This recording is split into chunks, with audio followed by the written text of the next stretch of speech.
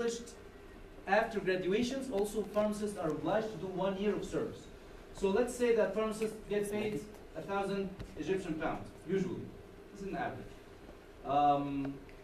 In government hospital, they give you 200, right? And 200 is enough to get you bread for a month, full stop. So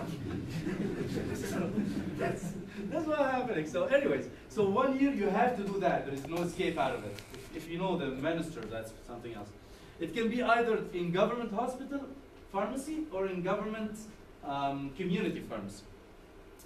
The Minister of Health or the Ministry of Health are responsible to supervise. Is pharmacists or our pharmacists are doing the right things? Are they abiding with the law? Or are pharmacies abiding with the law? For example, we have a list of medication that can be sold in Egypt. We cannot get medication from anywhere in the world and sell it in pharmacies, right? I believe it's the same thing here. So if the Ministry of Health come to your pharmacy and find something that you have it, Panadol, or you know acetaminophen, right? So acetaminophen made in Canada or the States, they will give you fines. So this is the authority that takes care of if you're doing the right thing or not. There is something called Egyptian Pharmacists Union, which is a very good thing in Egypt, that these are the guys who takes care of the pharmacists. So let's say that the companies doesn't want pharmacists, or the government say, you know what, pharmacists will make only 2% out of medication. Well, we make money from medication, don't take me wrong, right? Do we? We do, but not 2%, but we should do more. So the ministry, one of the time, like 2009, the government said you only get 2%. So these guys said, you know, we're not working until you make it 10%, and so on and so forth. So these are the guys who takes care of the rights of the pharmacies and pharmacists. Not wrong, nothing wrong about that. You have to, but it's legal to do that. And there is some unfortunate new trends between pharmacists. So everyone here will be a pharmacist, will work as a pharmacist? Yes or no? Who's going to be working as a pharmacist when you graduate? Nobody? No one. Seriously? Who's going to work as a pharmacist? Given the opportunity, all. Yeah, that's my point is, will you find, do you think you'll find an opportunity as a pharmacist? Will you work something else? They are all pharmacists. I know. Like a medical representative, But like in would companies. you work in other area, like would you go to work in accounting as a teacher? Right? No, teacher in school. Right on. This is unfortunately what's happening in Egypt now. There 30–40% work in pharmaceutical companies. You know the medical representatives? I don't know if you have this here. So they go to the doctor, talk to the doctor, you know what, this medication is very good, and you prescribe it, and I'm getting you a trip to the United States, things like that. So that's what I used to do. So I used to be marketing in the Gulf, marketing specialist in the Gulf for introducing medications and whatnot. So this is what I used to do. And 30–40% out of the pharmacy don't really work in pharmacy because it doesn't pay. So they go to companies and work this thing, which I don't like. 15% of pharmacists, average of 15%. That is a lucrative job for It is a lucrative, this is the problem, but you're not using the knowledge and the science that you studied. You're doing another lucrative job. In the Western world, the people who are doing this job are high school graduates that got 3-month course, which is more than enough. But pharmacists study 5 years. You use science to convince the physician to prescribe that particular product. Exactly. So you're helping who? You're helping the company to make money. You're not helping the patients to get benefits out of the medication. So you're focused on prescribing this medication. You know what? Sometimes this medication will be good, the other medication will be good. I used to convince doctors I'm really good about getting medication. After sometimes I thought that, you know what I'm doing might not be the best thing. It is lucrative, it gave me a lot of money, that's good. If you have a chance, do it for some time. But the pharmacy in itself, not only academic, helping patients to get really, really good use of the medication. But of course, I made a lot of money. Don't take me wrong. It's really nice. So anyways, 15% of the pharmacists don't work in pharmacy at all, unfortunately, in Egypt. So they go and work as teachers. They go and work as reporters for newspapers that they write medical stuff for. Communication. Communication, human Companies. resources, things like that. This is not what I would. Sorry? Why is that? Why is that? Because they don't make No, money. no, There is jobs. There is jobs in pharmacy, as a dispensing pharmacies, but they don't make good money, so that they cannot live. So they can make good money doing something else. It's the same thing when you graduate as an accountant and you don't find you can drive a taxi. So, well, it's unfortunate. You studied to be an accountant, it's not making money. Well, you have a family, you have a wife and kids, and you want to send them to school. So, anyways, in Egypt, actually, patients usually tend, don't take me wrong, pharmacists as well do a great role in Egypt in another aspect. It's not all dark. So, they take a role of explaining the medication to the patient because the patients themselves cannot afford to go to the doctor. So they only go to the pharmacy. Please, pharmacist, I have a stomach upset. Why can I do? So they give them medication. Well, can you check the blood pressure for me, please? I don't know if they do that here, but in Egypt they do that. So the pharmacist will check blood pressure. Oh yeah, your blood pressure is high. Take tenormin.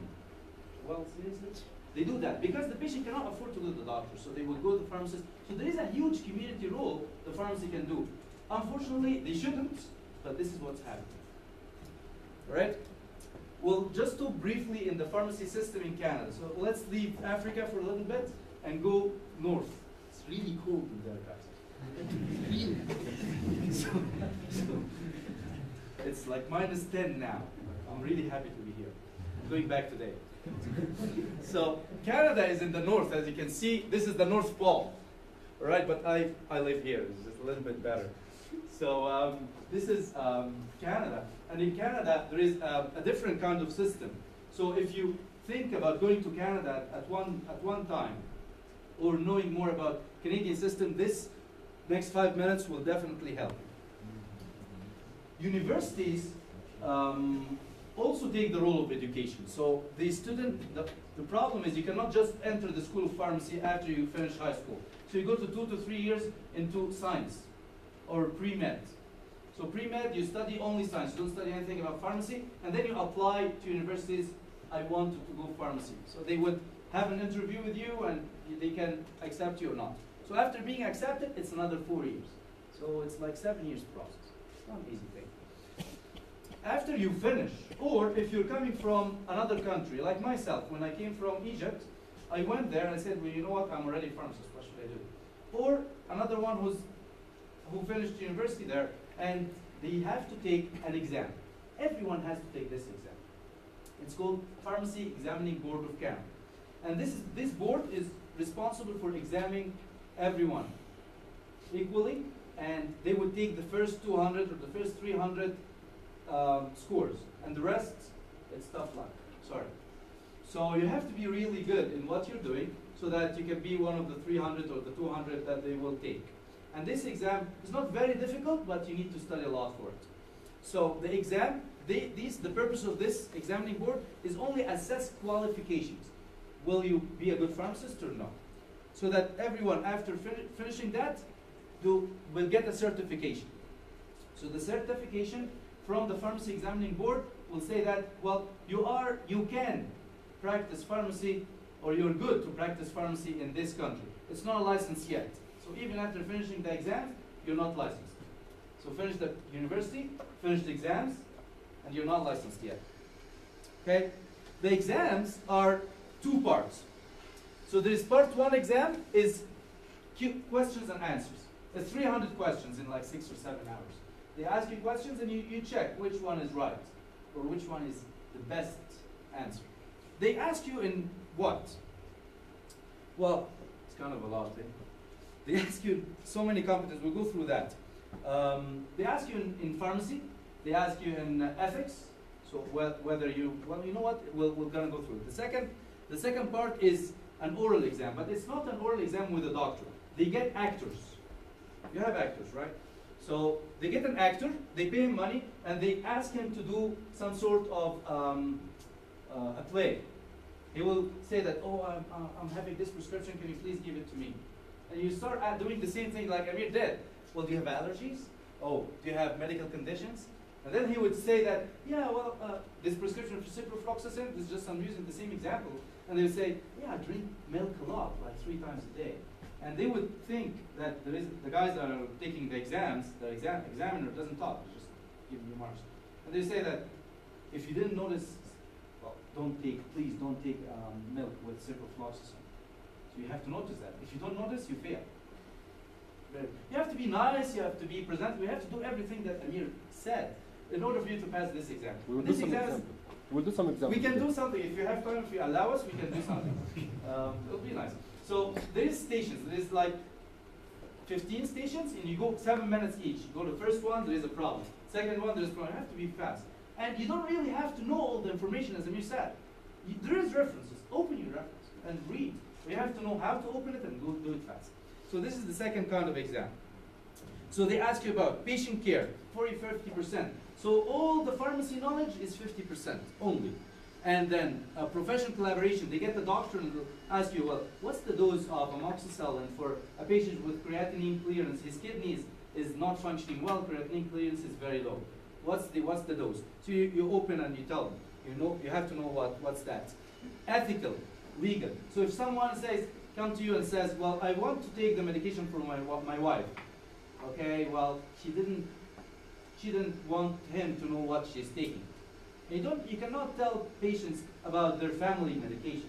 Well, it's not nice. Anyways, I wouldn't want my wife to know what I'm doing. But that's the legal and ethical part about it. The number 4 is the therapies and drug therapeutics information. So you're responsible on giving the right dose for the right patient. You're not only giving the medication as is, no. You have to assess and give the right dose to the right patient. 5, the communication and education. So you do the things that Amir did. Communicate, say, well, this is whatever you would like to take morning, take it evening, with food, without food, things like that. And understanding and management principles. So what is the right, well, this is for me because I have pharmacy. So what is the management? How can you manage a place? How can you manage people? And how can you manage the inventory? Whatnot. It's very important. We lose a lot of money in inventory, expired medication, right? So we do lose a lot about that. In Canada, there is a system called NAPRA system. So NAPRA system, the mission of this group is to put a schedule for medication. What is the medication allowed to be dispensed of in Canada? I'm sure also you have here schedules like narcotics are in a separate group, prescription medications are in a separate group, and over-the-counter medication, the medication that pharmacy can get out without a prescription. So this is, NAPRA are the guys that can supervise and do the schedules. There is another college of pharmacists, it's in every province or every state of Canada. And where these people are the bad people. So these are the ones who come to you and say, you're not doing the right thing. Give me your license back. These are the ones who give you the license. So they are responsible for giving you a license. You give them, well, you know what, I passed university, I passed the exams, please give me a license. So, okay, we'll give you a license. You gotta get trained for a year or so. So you give them the training and you go back. Please give me a license. Okay, here's your license. But we'll come back, we'll come after you. Because their mandate or their mission, they not only the public receives quality service and care. They don't really care about you as a pharmacist. Although it's called the Ontario College of Pharmacists, they take your money for licensing, they don't care about you. They care about the patient. Whether you're giving the right medication to the patient. If you do something wrong, they're gonna come after you. Take your license back. This is the website, if you'd like to read about it. It's very, very good website that you can read how they function. What's the main objective of them and how they do. Also NAPRA, if you remember that one, it's called napra.org. And this is also will give you a very good idea about what to expect from scheduling and schedules in Canada. All right? There is now a new era for pharmacists. So you used to give medication and counseling, that was before. Now we do this and something else. The something else is not only giving the medication, but prescribing the medication, which is what I can see pharmacists 10 years from now. we now can prescribe, which is a good thing. So if someone, not everything, let me explain. If someone is coming to you and saying that, well, I have a smoking cessation, I have a smoking problem, and I smoke all the time. To be honest, well, what I saw here, you might not have this problem in Ethiopia. Very few people smoke. Good thing. In Egypt, in Canada, the percentage of smokers is very high. So these people come to you. You can prescribe a medication. Now, with the new scope of practice, this happened 2 weeks back only. 3 weeks back? Yeah, 2, 3 weeks. 3 weeks back. 4 weeks we couldn't do it. Now we can prescribe Champix or Zyban. Zyban is an antidepressant that it's used for also smoking cessation. Bupropion, I don't know if you have it here. But this one you have, bupropion. So if you give bupropion 150 milligrams twice daily, you can help the patient stop smoking with, of course, other things. Other, like drinks lots of water and whatnot. But you can now. What else? Flu shots. So it's very cold in Canada, I told you, right? So it's very cold, we get a lot of flu. So pharmacists now can go to the pharmacy and say, please, I want my flu shot. So it's just a vaccine that people should get every year to reduce the chance they get flu. Now pharmacists give injections, flu shots and other injections as well. If you get a prescription for a dose that you think it's not right, let's say a kid who is 5 years old and is getting an adult prescription, amoxicillin, 500 milligrams 3 times daily, and he's 2 years old. Is this right? It's not right. So you can change it. You calculate the dose, change the dose, and send the patient home. You don't really have to call the doctor, which is a good thing. If a patient, also we can extend medication. Let's say that a patient coming to you and say, well, I have blood pressure medication, and the doctor is not here. What can I do? And I want my medication. So you can say, well, what is your blood pressure? You check your blood pressure of the patient and check the medication he's using. If he's okay and stable and everything's fine, you can continue. Give him the medication, give him a prescription with the medication. And the funny thing is, you can give him the prescription and he can get it in any other pharmacy, not yours. So this is free service that you do. And seriously, they can take it and go to other pharmacy. It's not fair. Don't do that. Don't do that. So, well, this is a simple and very fast introduction about how pharmacy works. There's two websites that you might want to remember, napra.org and ocpinfo.com. They will let you know and tell you more about the new concepts, the new era of pharmacies, and what pharmacists can do in Canada. I'll leave you with a very short presentation as well with, again, Basma. She will tell you more about the US. Hopefully it's not that much. You do a lot there. Actually, I'm going to say the same. Any questions, guys? Sorry about that. Any questions? Canada. Do you want a break? You good? Any questions?